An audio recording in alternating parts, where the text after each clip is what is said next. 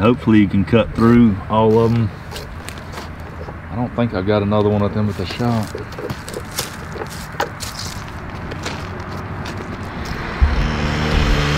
So what we got going on, we're cutting some railroad track. There used to be, this is the main line here. This is actually still active. This goes right beside our shop, and they got, man, it's probably a train every hour, hour and a half coming through here. Freight trains, Amtrak comes through here.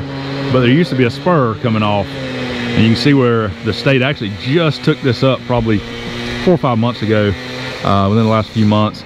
Took it up because the road was really rough when they plowed and stuff, tore up the plows, and this factory doesn't use it anymore. So there's a spur coming off, coming right down here. That sun is bright.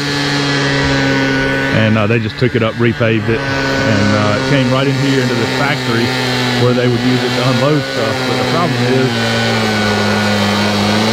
they had a water leak, and the line runs right under this track. So we're cutting it up.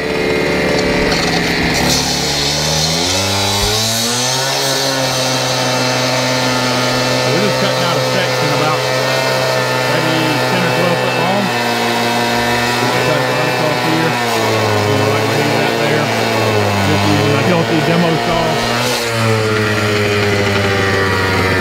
Hopefully it's going to last enough. It's on the blade I've got. It'll last down there.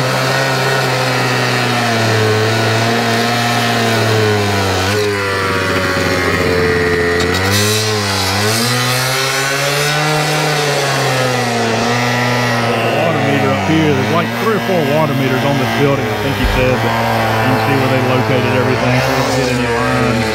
But it's kind of going down under here. They've located the pipe, but still don't know exactly where it's leaking.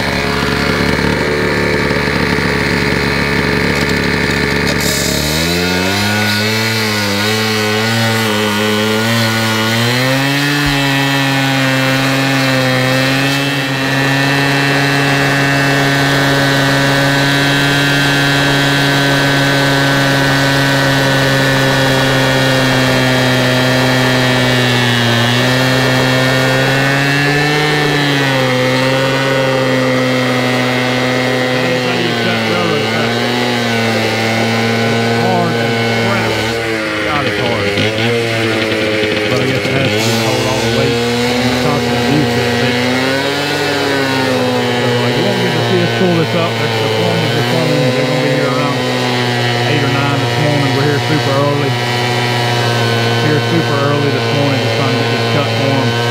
And they'll take the little mini excavator and tear up the track so they can get below it. So you won't get to see all that, unfortunately. But got too much other stuff to do to hang around and watch.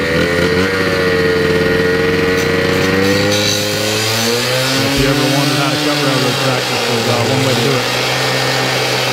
Definitely not easy.